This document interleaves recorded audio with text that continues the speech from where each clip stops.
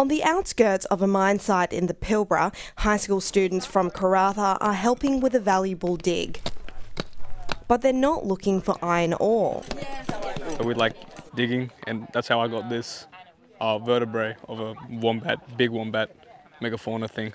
The megafauna things they're digging are actually Diprotodons, distant relatives of wombats and koalas that have been extinct for about 30,000 years. They were as big as 3 tons and as high as 2 meters tall, and they were herbivores roaming the land.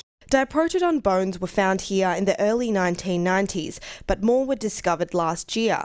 We were amazed to see bones everywhere, and at that point we knew that it's not just one isolated skeleton. We had a major discovery. The discovery is making a big contribution to the study of ancient Australia. And one of the things that we've been able to determine so far is that the type of ecosystem that we're dealing with here is like a mangrove type of community. And that is an absolute unknown thing. These students are helping to remove these ancient remains because as more fossils become exposed by the elements, it's important to remove them as quickly as possible so they don't get damaged.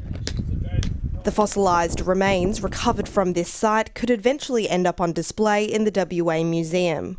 Being able to see actual fossils, like in real life, and digging them up is amazing.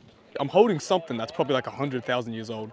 That's weird as, but you know, it's cool. You can use brushes and that to clean it off. An outback adventure inspiring the next generation of budding paleontologists.